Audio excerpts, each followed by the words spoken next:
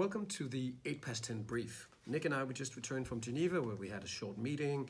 And of course, when you sit in the car going back and forthing, you talk about the weather forecast. See, the weather forecast here from our office is snow, snow, snow. But what's the weather forecast when it comes to horology? In terms of that, I'd like to talk about the report that our great colleagues Chrono24 came out with early January this year. It actually shows the weather forecast for the watches in terms of the interest of what watches are popular.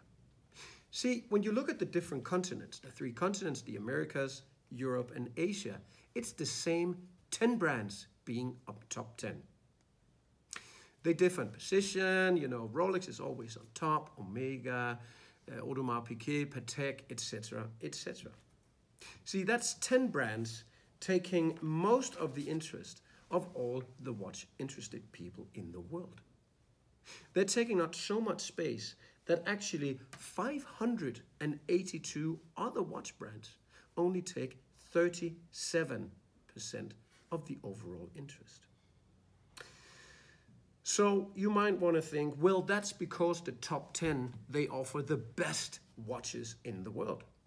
Absolutely, we can probably not disagree that Rolex, they make fantastic watches. So does Audemars Piguet, Patek Philippe, Panerai, Breitling, Omega, IWC, everybody else on the top 10 list. But there's another 582 watch brands out there, ladies and gentlemen, and they're all probably great watches too. So what makes these watches so popular if it's not only the quality, or is it the quality that makes them so popular? It's also the massive amount of money being spent on marketing, because you cannot sell a watch without a great history. You might want to add that maybe it's because that Rolex spends a lot of money on the marketing. Maybe it's because the Panerai does the same.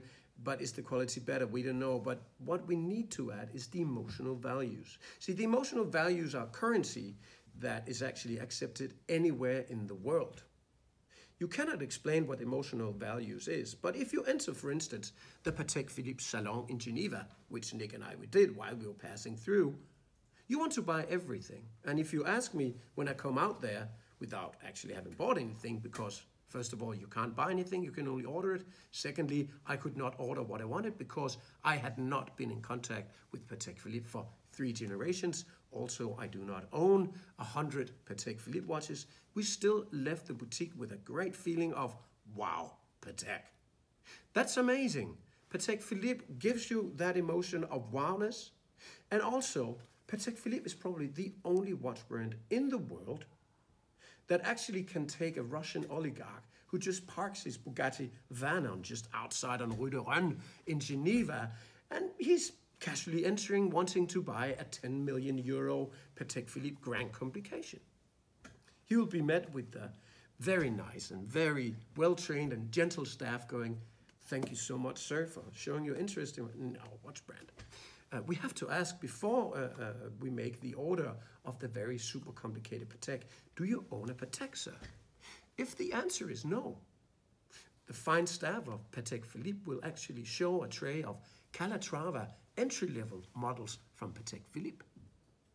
See, the young gentleman from a Russian oligarch family or whatever trillion of money he has inherited, he will have to leave without that watch that he wanted, because he does not have any relations, any prior relations with Patek Philippe. That's amazing to have a brand that offers the ability to say no thank you to your money. That's a privilege, and that's another great reason to love Patek. Do Patek make better watches than everybody else? I don't know. I have no idea, but I love the brand. I'm seduced. I'm seduced because of the emotional values that comes with a brand like Patek Philippe. Enough about my love for watches, enough about my love for especially Patek Philippe and many other brands. That's the weather forecast with the 10 brands, the top 10 brands, the same top 10 brands no matter where you are in the world in terms of click, in terms of interest, in terms of what Chrono24 has accounted for over the last year. But what about the 582 other watch brands? Please join us in a discussion either here on YouTube or on our app, 8 past 10. Subscribe here if you didn't do that already. Download our app if you haven't. There's no article actually connected to this. It's basically just a very nice discussion that Nick and we had back and forthing while visiting Switzerland, the land of chocolate and great watches. Which watch brand would you like to see on the top 10? And why do you think it deserves to be there? Thank you for watching. Thank you for listening. I'll see you next week.